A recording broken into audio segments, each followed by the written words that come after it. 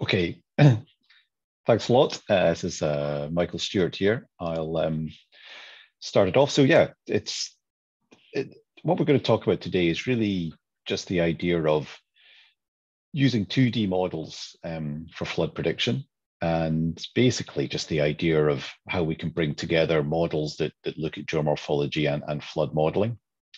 Obviously, I'm stepping in here for Eric, but the actual content here has been work that's been done by Lee and by Eric. So maybe the next slide.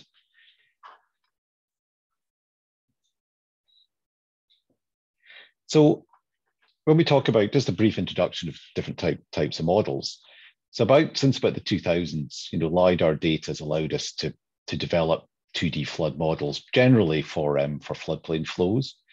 There's a difficulty in obtaining detailed channel data. So there's often an issue with getting the channel accurately represented within these 2D models, which has meant generally that full 2D modeling's often been a research tool or for very specific applications.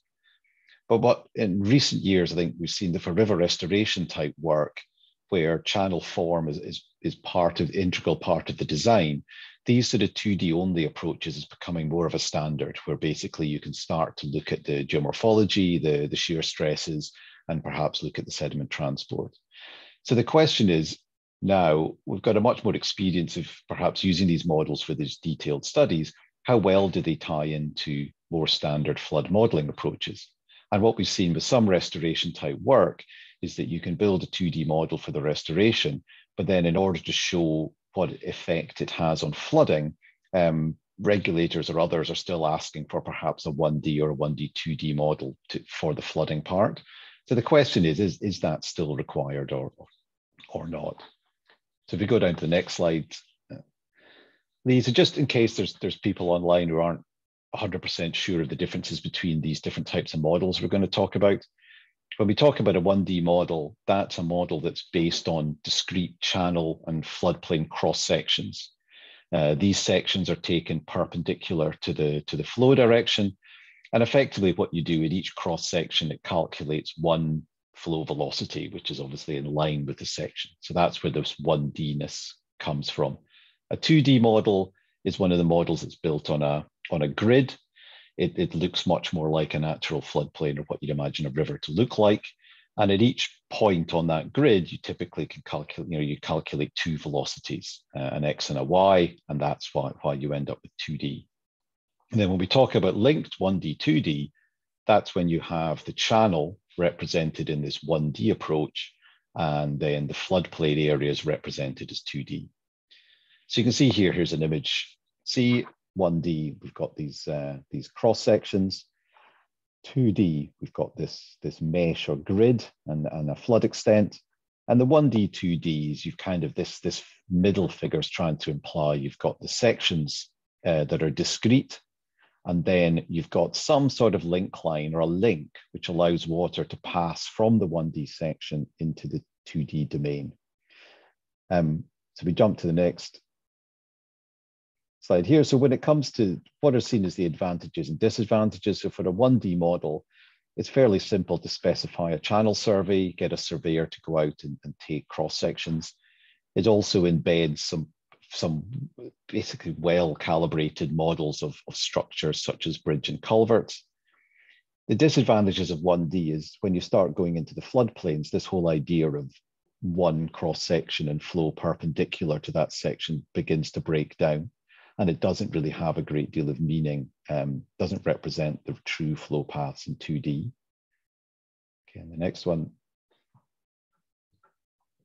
2D model, big advantage, you can use gridded LiDAR data and rapidly set up perhaps a 2D domain. And when you're on a floodplain, it represents the pathways very well. The key disadvantage is obviously how do you represent the channel and how do you represent structures? And that's obviously been the point that's held back. People have also argued, obviously, there's longer run times with a 2D model, but I think with the current speed of computing, cloud computing, I'm not convinced that's really a significant issue anymore, apart from perhaps the largest models. So going to the next one. So going through all that, you can see 1D, great for channel, floodplain, 2D, good for floodplain. So the obvious solution, you'd think, and this is what is normally used for flooding, is this linked 1D, 2D. So great, you use the channel model in 1D, floodplain in 2. But when doing this, we are introducing a boundary condition between these two models. So one of the questions and one of the areas of research is, do these link lines really model accurately the actual flow hydraulics and the dynamics between when water passes from the river to the floodplain? So perhaps that's where, if you could represent it accurately, the channel in 2D, you would have, if everything was in 2D, you'd have a much more, a better hydraulic, you'd have the full proper momentum and proper description of the processes of bank overtopping. So that's what we're going to, here's another picture of a 1D, 2D model. There we go, jump past that maybe just. Okay, so Lee's now going to step in and try and look at this. And the whole idea is this, to look at situations where a 2D model's been developed and to really ask the question, are we in a position where, or how accurate or how easy it is to use one of these 2D models in terms of flood risk, and comparing it to more standard 1D or 1D, 2D. So I'll pass over to Lee. Thank you. Yeah, so I'm going to go through two case studies to assess the capabilities of 2D modeling, and that is a river restoration project and a flood risk project. So the first case study is the river restoration project, and that was the Bar Buckler Burn in West Lothian. So the channel was artificially straightened for farming purposes, likely sometime in around the 1800s, and you can see in this inset map in the top left that the channel naturally would have meandered. So the task was therefore to design a more natural channel and restore a reach of around 400 meters to its natural meandering state. So the geomorphologist designed the channel so that it was a two-stage channel. So that would mean it would be bank full around the equivalent of a 1.5-year event discharge. We then passed those designs to engineers who produced a 3D CAD drawing that could tie in with their proposed residential development. I was then tasked with creating the 2D model, incorporating all those proposed levels and channel bathymetries, and then ran the model with design flows. So first we needed to check our 2D model was accurate, as it was important that the realignment didn't increase flood elsewhere. So this was done by building a 1D model that was used for the flood study component. So this used surveyed cross sections, as you can see in yellow, and you can see the river center line here. And we had downstream boundary, upstream boundary, all the typical 1D modeling features. That produced this result in floodplain. So as 1D modeling is typically used for flood studies, it provided a good reference to validate our 2D model. So the next task was therefore to create the 2D model of the existing channel, which would use to satisfy the accuracy of the model relative to the 1D model and justify the approach of 2D modeling for the proposed layout. So the 2D model consisted of the active area as shown by the green outline, upstream and downstream boundaries where the water enters and leaves the model, break lines used for cell alignment. So you can see in this inset here, the cell follows the break line of the river, and that's just to increase accuracy between the cell faces, whereas on the floodplain, it's more of the orthogonal northeast southwest grid shape. There was also a spatially varying friction grid. So the friction in the channel bed was set at 0.035 with the floodplain at 0.05. Varying cell size, so more accuracy in the channel relative to the floodplain. And then areas which were raised quite significantly, we could run with 5-meter cells as to minimize the runtime. So this was the 2D floodplain, and it looks relatively similar to the 1D, but we then needed to have a closer look at the 2D depths. So this is a comparison of the 1 and 2D flood depths. So the purple represents lower flood depths in the 2D model relative to the 1D model, with the oranges and red representing higher depths in the 2D model. So although there were some discrepancies, the results were largely similar, with the biggest variation approximately 0.3 meters upstream of a bridge in the east of the site. So it looked like the 2D model actually represented the loss of momentum more accurately. The water level at the bridge was well below the soffit, so it wasn't a necessity to embed the 1D structure in the 2D model. There were other minor discrepancies, particularly around this area here, This is likely a representation of the 1D flood depth in the floodplain. So as we were happy with the results of the existing conditions model, we then created the post-development 2D model using the level grid provided by the engineers. This actually involved 4 culverts in the floodplain as well, which again, there's break lines which allow the cells to be more accurate through these structure. So the realignment model was then ran and provided the following floodplains. The results showed that the 1.5-year design event was constrained to the channel, which was great to see as that was the design set by the geomorphologist. Additionally, the flood storage volumes were also compared to the pre-existing conditions. These were consistent and flow passing downstream of the bridge was the same, so we knew it wasn't going to increase risk to others downstream. We could then look at other model outputs such as the shear stress and the velocity. And this, again, this figure does, I think, quite a good job of highlighting how the restoration project would actually be advantageous to the site. You can see the much higher stresses in the straight channel and the lower stresses around the meander bends. So yeah, the outputs are, such as the velocity help to visualize flooding mechanisms, and also I think it provides a very visually interesting figure which you can show to the client, and it helps maybe someone who doesn't quite understand all the technicalities, what's really going on. This wouldn't really be available for the 1D model because you wouldn't have these varying velocities in the channel. So the conclusions were that the flood results were similar across both the 1D and the 2D models. So this indicated for this particular project that there wouldn't have been a need to create a separate flood model from the geomorphological model. However, this may not always be the case. So that brings us to the second case study of 2D modeling, and that's from a flood study. So the flood study, although the 2D model did not form part of the official flood risk assessment we had to do, it was created for internal research purposes, mainly for this talk, to be honest. But so this time there was no engineer creating a nice and neat bathymetry grid for me, and the model reach was considerably longer. So just as in the river restoration case study, we had surveyed 1D cross sections taken along the river reach, but this time the model was linked to a 2D active area using the aforementioned flow link lines.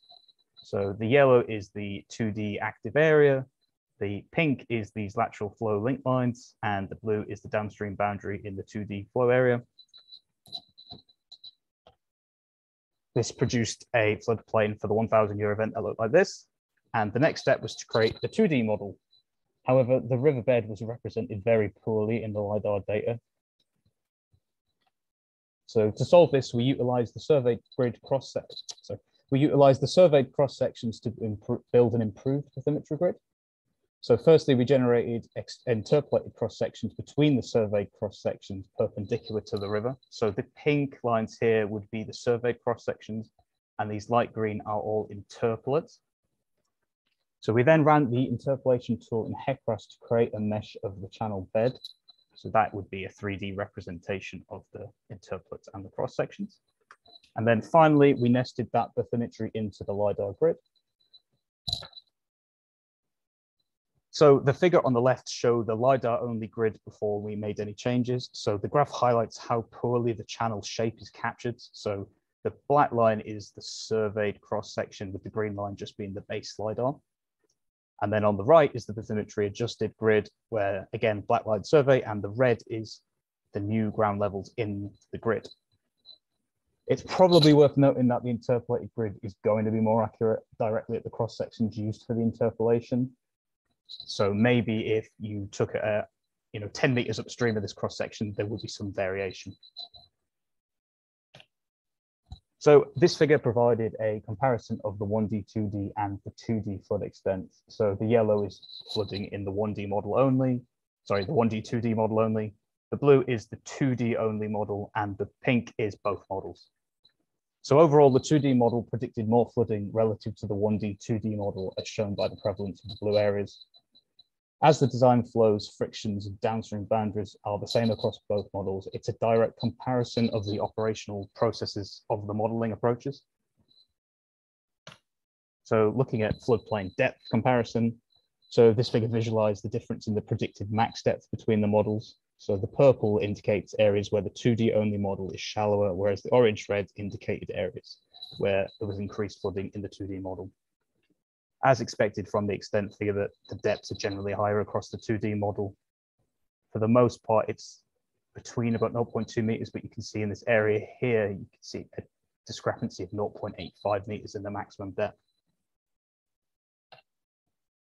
So we then took a look at the maximum water level along the reach. So this was in channel. So the long profile shows that the in-channel max water levels are higher in the 2D model, although it does vary up and down. It would suggest there is less conveyance capacity in the channel compared to the 1D part of the 1D 2D model. So there's some of the smaller oscillations in the 2D water level, likely results of inconsistencies in the bathymetry grid. This is likely due to not having quite as much time to work on the bathymetry grid, and compared to the first case study where we got that nice neat grid. But the histogram shows that the largest variation in the peak water level was plus to minus 0.4 meters, which, given that the depths range between 4 to 5 meters, this variance, it's not huge. It's not a ridiculous misrepresentation between the two models. So this is a comparison of the flooding mechanisms. I was hoping that video was, oh, it is going. So with the 1D, 2D on the left and the 2D on the right. And because that's hard to see, I have a static representation of the same thing. So the 2D model generally sees the rivers filling its banks sooner, as indicated by the pink. Rarely does the 1D, 2D inundate an area earlier, which would be represented by the blue.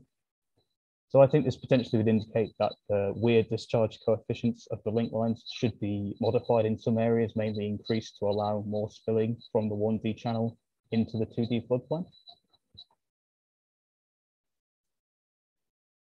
So overall, the extents were similar, but there are still discrepancies in the depth and water level in the channel.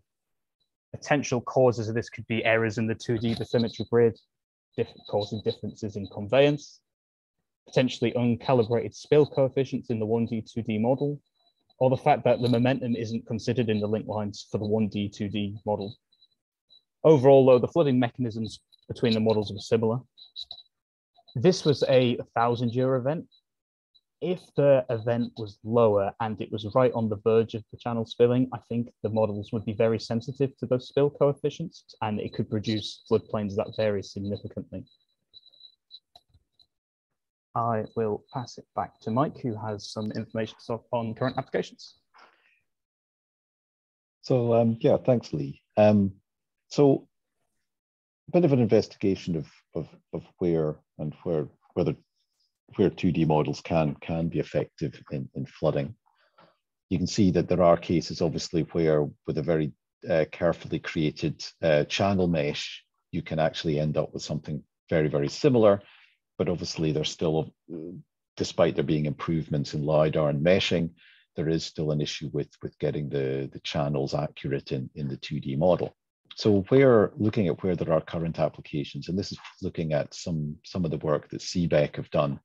And if people don't know cbec, they're one of the leading river restoration specialists up here in Scotland. And what key areas here where we're looking at is where they've got river restoration projects where you have 2D models being created where you want in-channel outputs such as shear stress and sediment transport.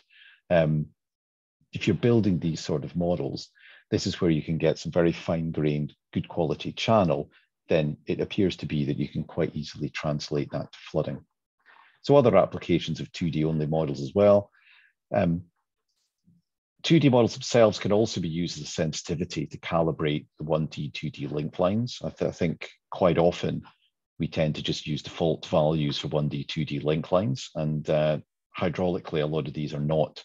They don't really represent exactly what the process should be of water passing from the channel into the floodplain. So certainly there's scope to use a 1D, 2D model to try and have a look at these link lines.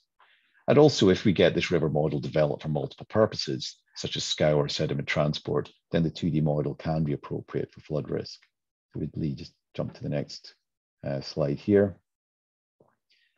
So you can see here, if you're building a model with detailed topography, so rather than LiDAR, here's some examples of some topographical data obtained for detailed studies. And you can see how closely spaced a lot of the topographical survey information is along a longer reach and also round a bit of a meander bend. So obviously with this level of detail, you can build a particularly accurate 2D representation of the channel. We jump to the next. Also, obviously, if you're building a 2D model for the purposes of looking at sediment transport, here's an example here of a fine mesh 2D model that's looking at, over time, how sediment is being transported and whether you're getting channel avulsions. Obviously, again, if you can build a channel at this level of detail, there's no real need to then sort of, produce a separate flood study type model. And certainly these sort of models could be embedded within wider 1D, 2D flood models. On the next slide. And here's a question here, and it's of great interest to both ourselves and cbec and the work that we're doing, is what about bridges?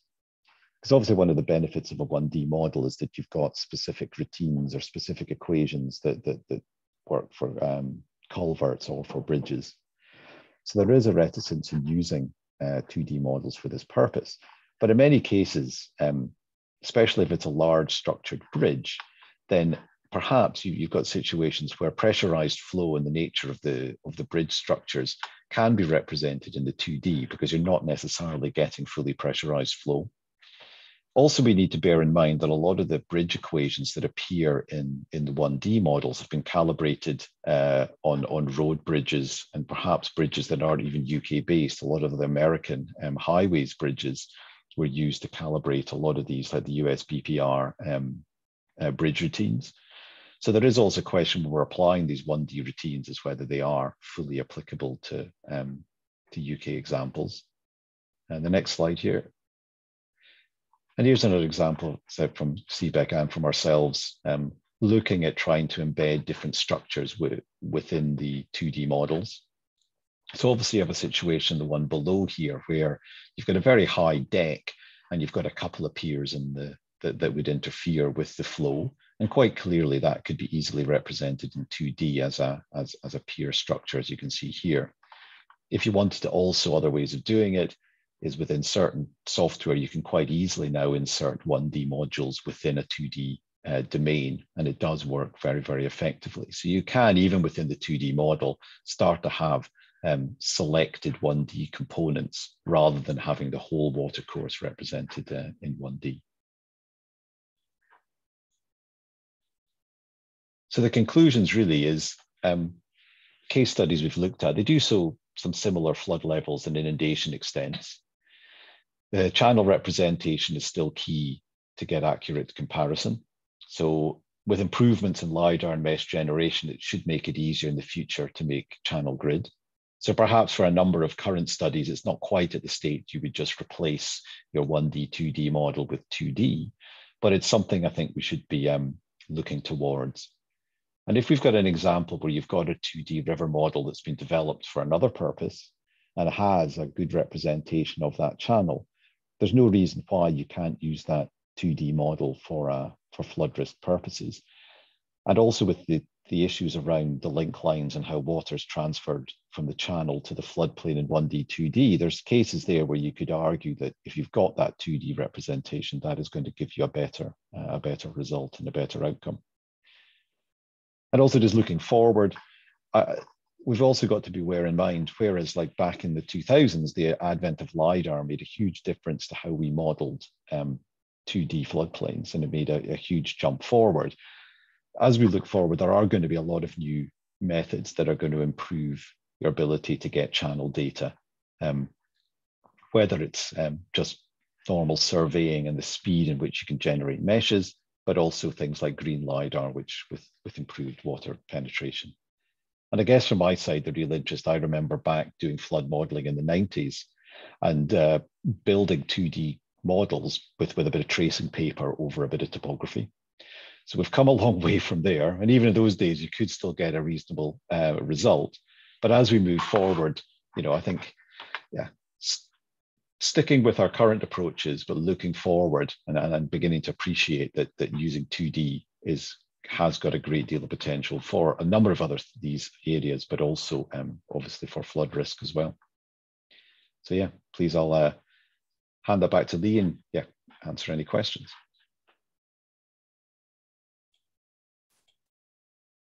Many thanks, Mike and Lee. That was a really interesting presentation and perfectly timed as well, which leaves us plenty of times for discussion and questions. So I haven't seen, oh, I've got one hand going up at the moment from Kirsty. Kirsty, if you want to unmute and ask your question. Hi, I was wondering whether there'd been any consideration for losses, bed losses to infiltration or even groundwater influx within the riverbed, within the 2D model, with some of the options you have available now. For my 2 case studies, there wasn't, because we were talking about an event that was 3 or 4 hours, but I believe in haircrest links, you can have infiltration, take that into account. I'm not sure if Mike has anything else you can add to that. Yeah, no, I think I say for the examples we were looking at were sort of 200-year floods. So in terms of any losses, they weren't going to affect the peak flood flows. But obviously, yes, if you're looking at the channel design, or perhaps looking at lower flow conditions or average flow conditions, then yes, you know, you could. It would be a good idea to include that in. But for these cases, we didn't. Thank you.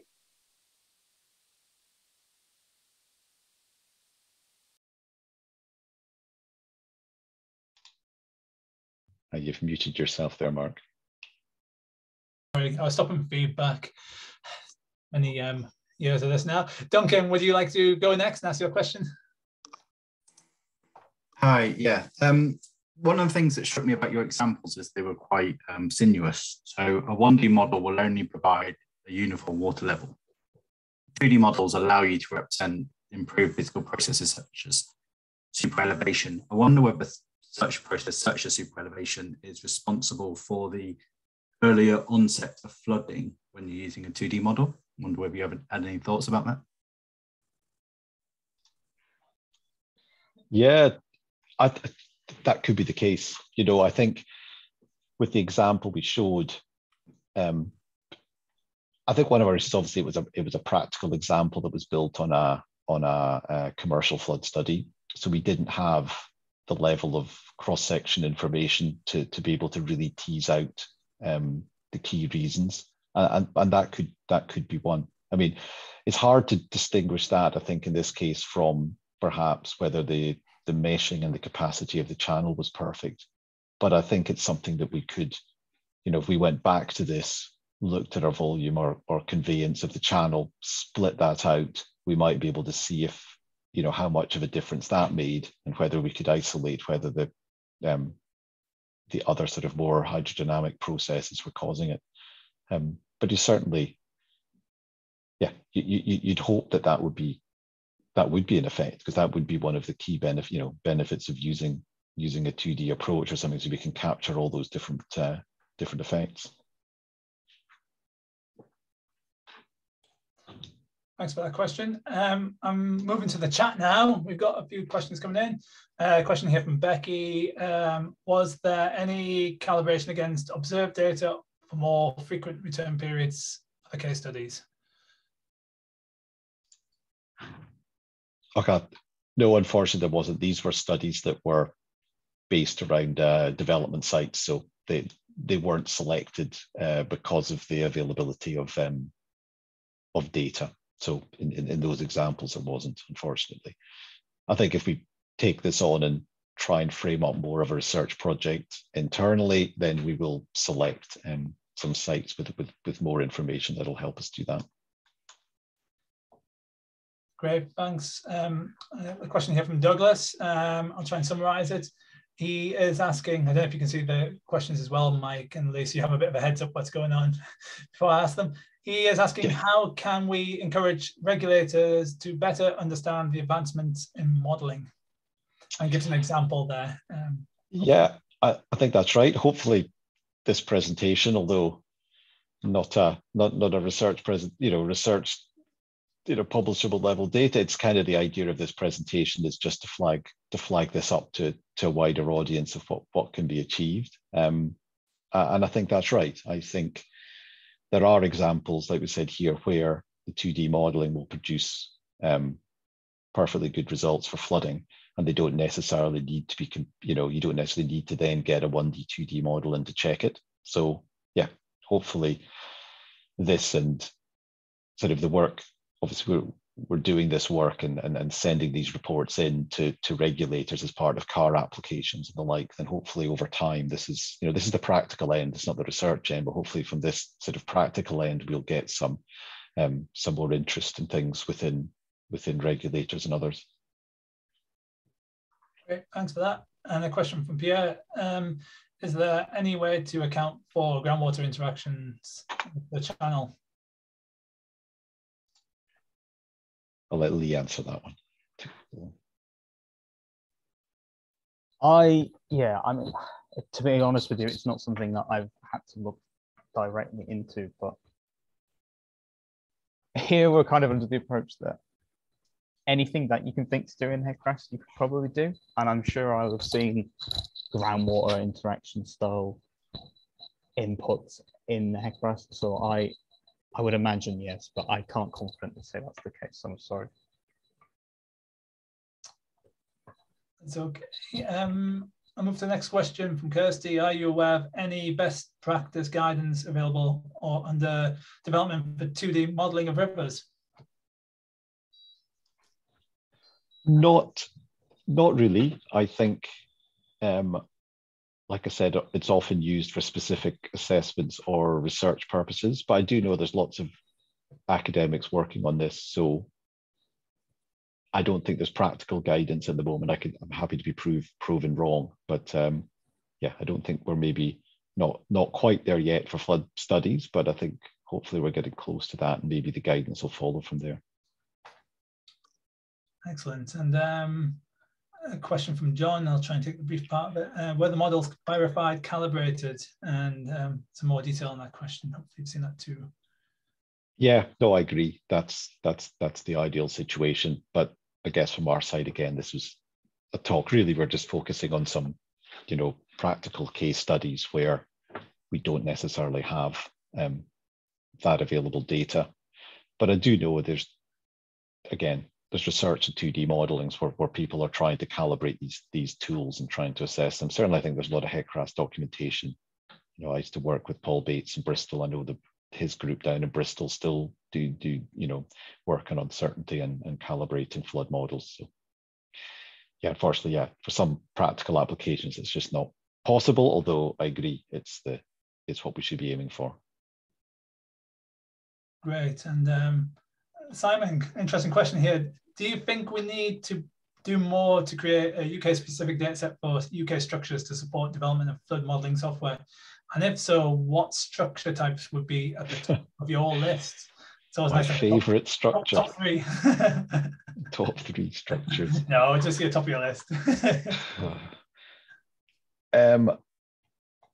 I think that's a hard one to answer. I do have a general thought that sometimes in terms of these models, we do some components of it are relicts of calibration and work from a long time ago. And I think a lot of time research things moves on. So to what the latest, most popular topic is in research. And sometimes people do forget to maybe go back and look at some of the old fundamentals as to whether these like bridge routines tie in with British structures. So yeah, I mean, I don't see why not. I don't see why we shouldn't try and get data from UK structures and test these models. I mean, we use them for so many flood studies, and often the flood extents in urban areas are dominated by the structures. So I guess the more comparisons, etc., we can have, the better. Great. A few comments coming in there. People's wish list, like NFM structures. So that's interesting to see. It's good to hear thoughts being dropped into the chat as well. And actually, that's a good question. In fact, that's another area where I think the 2D approach does come in very strongly. You can put in your Woody Debra, you can put structures across the channel, and it yeah, I think that's, if you're wanting to look at NFM, especially in channel detailed, I think, you probably need to do them in 2D. I'll just move down the chat again. Some really interesting questions coming in. One here from Nikki. Is there a feedback between the water levels in 2D and 1D? So are the spillovers affected by what happens in the 2D domain?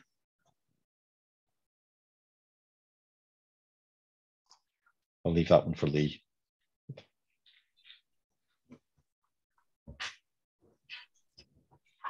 Yes, so yeah, there is a feedback between the 1D and the 2D. So when you draw the lateral flow lines, you set what level it will overspill. So when that level is reached in the 1D channel, it begins to flow into the 2D floodplain. There are, and vice versa, actually, I think is actually what the question was asking.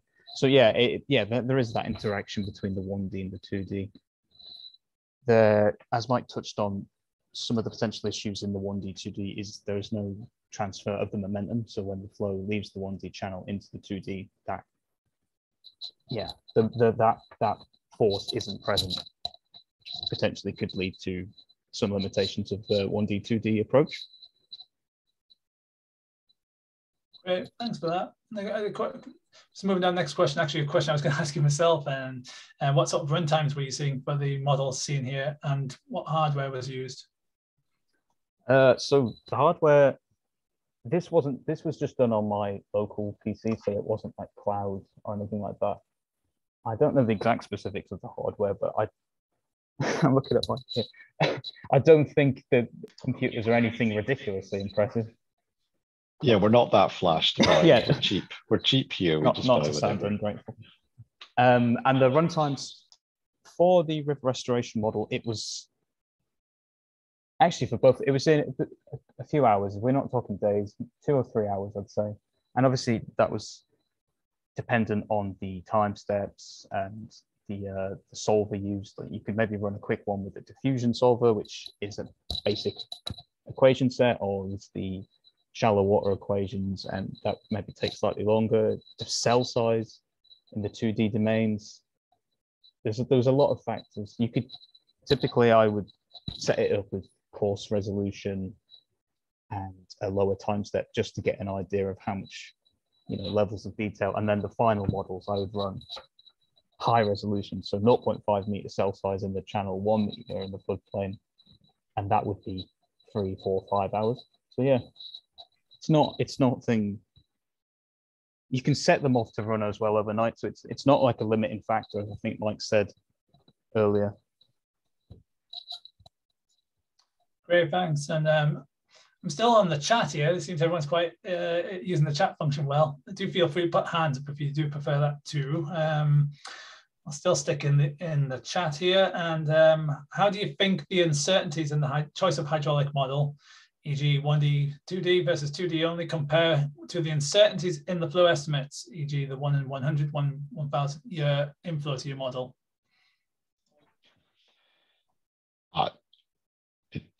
It's always the hydrology, isn't it? Really, at the end of the day, it's always, I'd say that being a hydrologist, but I think, I think at the end of the day, I think it depends on the reach, but generally, if you're going up to 1,000-year flood, the uncertainty is going to be in the hydrology.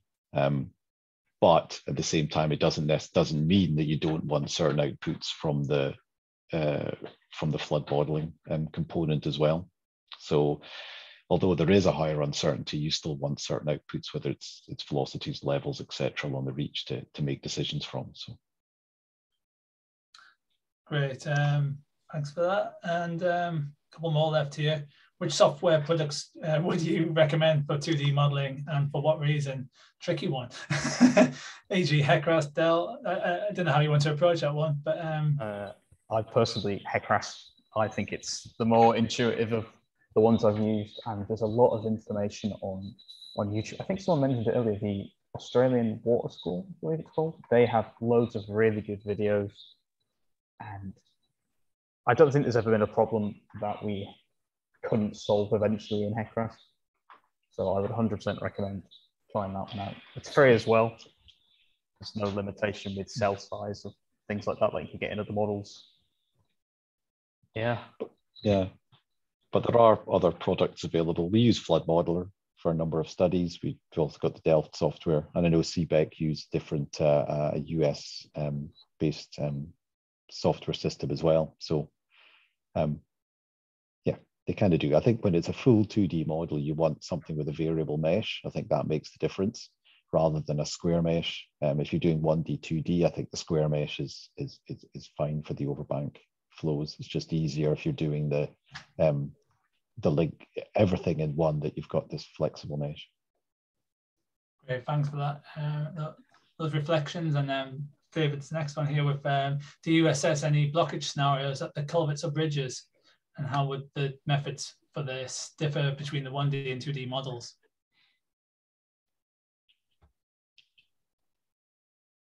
Go on, Lee, I'll leave you the technical questions.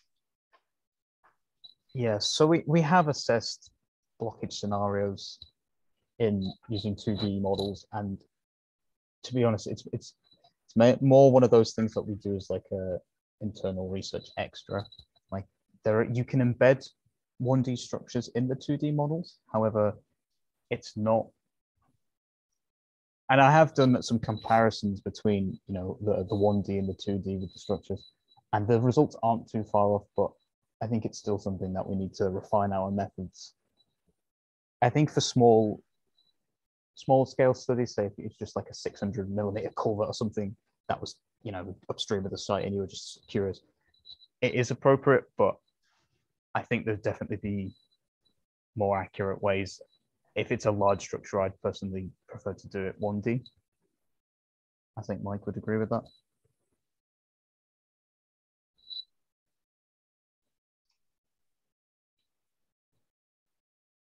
Or not? Yeah. Oh, no. Oh, sorry.